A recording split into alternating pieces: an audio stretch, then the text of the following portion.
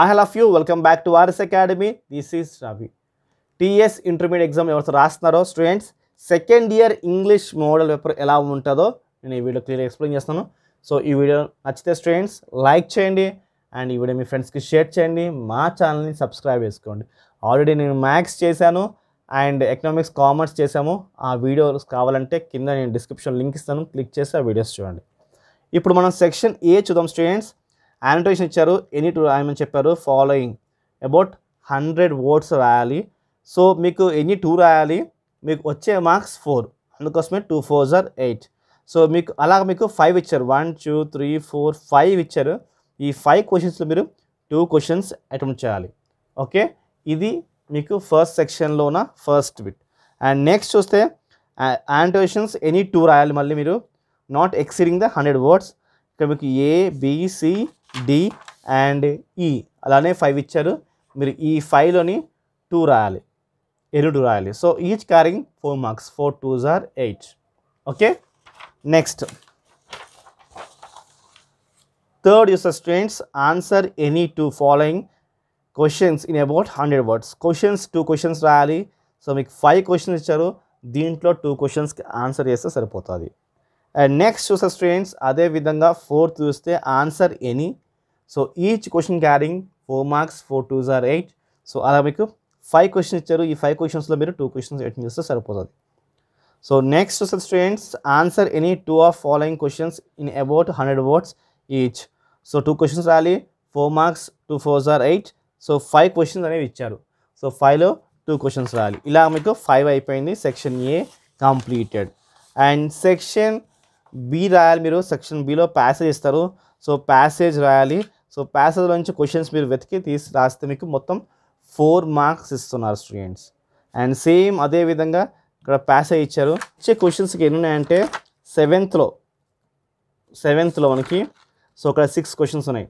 So maybe 6 questionsలో మనం 4 questions attend చేస్తే మనకి ఈజీగా 4 marks అని మనకు వస్తాయి స్టూడెంట్స్.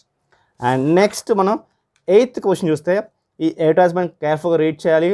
4 questions అటెంప్ట్ చేస్తే మనకి 4 marks అనేవి వస్తాయి. సో ఇలా మనకి అడ్వర్టైజ్మెంట్ ఇచ్చిన తర్వాత సో మనకి ఇలా కొన్ని క్వశ్చన్స్ ఇస్తారు వెనకాల. సో ఈ క్వశ్చన్స్ ఎన్ని క్వశ్చన్స్ ఉన్నాయి? ఇక్కడ 6 questions ఉన్నాయి. దీంట్లో 4 questions మనం అటెంప్ట్ చేస్తే మనకి 4 marks అనేవి వస్తాయి స్టూడెంట్స్. సో నెక్స్ట్ వచ్చేసి pie chart. So pie chart సంబంధించి చాలా ఈజీ క్వశ్చన్ ఇది. సో ఈ క్వశ్చన్ మనకి ఎన్ని క్వశ్చన్స్ ఉన్నాయంటే ఇక్కడ మనకి 6 questions ఇచ్చారు. ఈ 6 questionsతో మనం అట్లీస్ట్ 4 అటెంప్ట్ చేస్తే మనకి 4 marks అనేవి వస్తాయి స్టూడెంట్స్. ఓకే, ఇక్కడతో మనకి సెక్షన్ బి అయిపోయింది. ఇప్పుడు సెక్షన్ సి చూస్తే so read the following passage and sentence using 8 of them punctuation marks wear ever necessary. So ఈ చిన్న ప్యాసేజ్ చూసారా, ఈ చిన్న ప్యాసేజ్ రీడ్ చేసి మీరు ఎక్కడైతే పంక్చువేషన్ మార్క్స్ పెట్టాలో పెడితే సో అలా 8 పెడితే మీకు 4 marks వస్తాయి స్టూడెంట్స్. ఓకే, ఇక్కడ చూడండి, అలా ఎన్ని పెడితే 8 పెడితే మీకు ఈచ్ క్యారింగ్ ½ marks, అలా మీకు 4 marks వస్తాయి స్టూడెంట్స్ సెక్షన్ సిలో. ఓకే, అండ్ నెక్స్ట్ మీరు 11th చూస్తే students match the followings.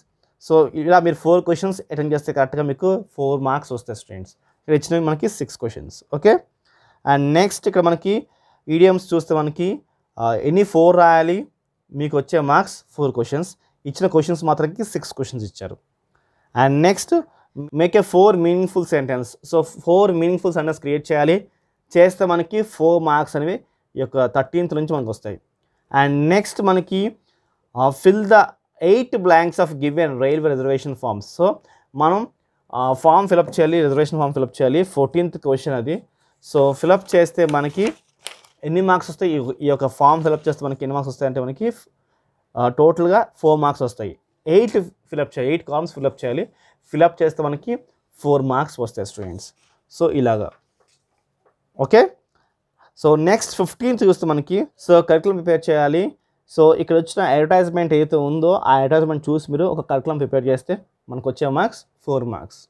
Okay, and next మనకి 16th చూస్తే మనకి okay right any short paragraph. ఇక్కడ ఏదో టాపిక్ ఇస్తారో దానికోసం మనం రాస్తే మనకి 4 marks వస్తాయి.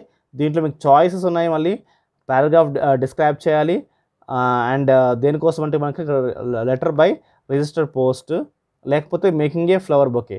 సో ఇలాగ మనకి ఇస్తారు. సో దీంట్లో నుంచి ఏదైనా మనం ఒకటి తీసుకుని పిక్ చేసి చేస్తే మనకి 4 marks వస్తాయి స్టూడెంట్స్. అండ్ 17 చూస్తే మనకి right letter to the editor. So hints ఇచ్చారు మనకి ఇక్కడ.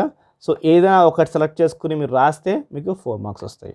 And next 18th. సో మీకు ఏముంది, read the following passage and make a note. So note చేస్తే మనకి సో 1 into 4 అంటే 4 మార్క్స్ వస్తాయి. సో ఈ సెక్షన్ అటెండ్ చేస్తే చాలా ఈజీ సెక్షన్ ఇది. ఓకే, సో మొత్తం పారాగ్రాఫ్ అంతా ఇలా ఉంటుంది.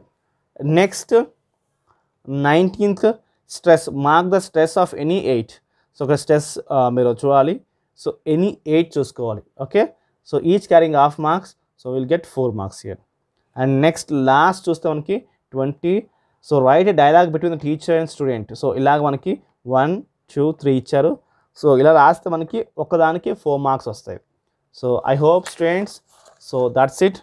మీకు ఈ వీడియో నచ్చింది అనుకున్న స్టూడెంట్స్, నచ్చితే ఈ వీడియోని లైక్ చేయండి అండ్ మా ఛానల్ని సబ్స్క్రైబ్ చేసుకోండి. ఈ వీడియో మీ ఫ్రెండ్స్ కూడా షేర్ చేయండి. Thank you for watching this video. Bye.